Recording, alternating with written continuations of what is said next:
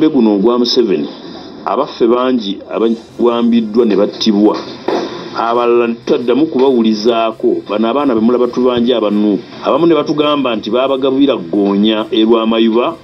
Okay, welcome back from the weekend. Over the weekend, there is this one big story that's been trending so big time on different social media platforms, and it is still trending. Actually, President Museveni rejected a request by Honorable Caps Fungaru, the former Ubonki Member of Parliament, to license an institute in memory of former Ugandan President Iddi Amin Dada. Truth is, people loved Iddi Amin and they still love Iddi Amin. Omuntu yenna mu bulungi bwa mu bubiibwe eri essomero institute ya Iddi Amin esobola okuleeta abalambuzi tourism ne balambula okulaba Amin gwe bagamba nti ensonga ayitaddemu nti yagoba abayindi n'abaliyirira n'asasula ssente ate yo gavumenti ya mukulu Museveni neddira bano be baasasula neddamu n'ebasasula ogwokubiri. Honorable Fungaru had written to the Minister of Education Janet Kataha Museveni, who is also President Museveni's wife, to consider licensing an institution to celebrate Iddi Amin.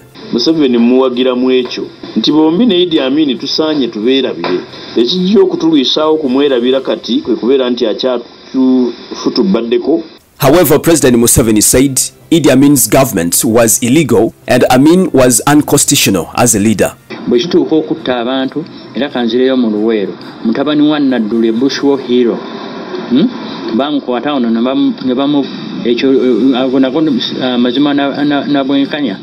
President Museveni also maintains that Iddi Amin committed so many atrocities, including killing Acholi and Lango soldiers in Mbarara and prisoners in Mutukula prison, not forgetting Ben Chiwanuka and Basil Bataringaya. People will say Iddi Amin should not be remembered because people are killed during his regime.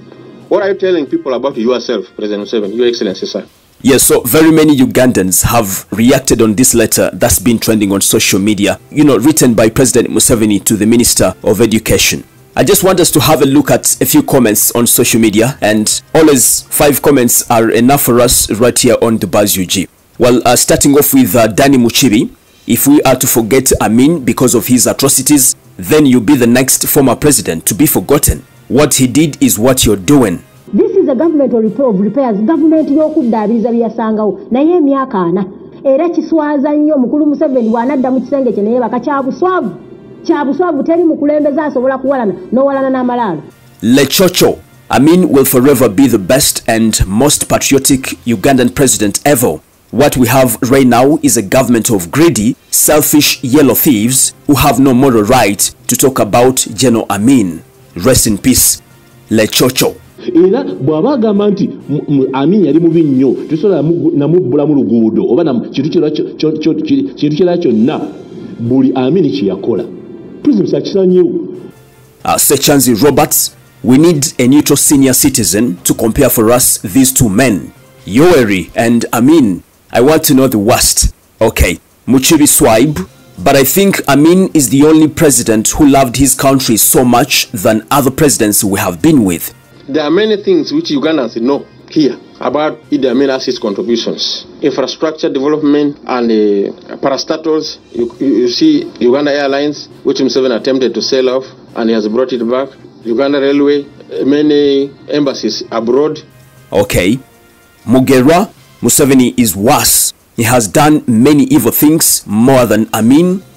Killing people and abductions. Corruption is at its peak. And the tank command is too much. I prefer Amin to Tibuhaburwa. Omulembe gwe tegulyerabirwa ng'omulembe ogukulembeddwa enfuga etali mu mateeka.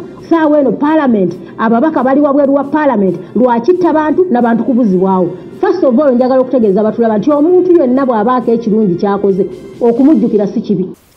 Well, I must say, this is a big story that's trending so big time on different social media platforms.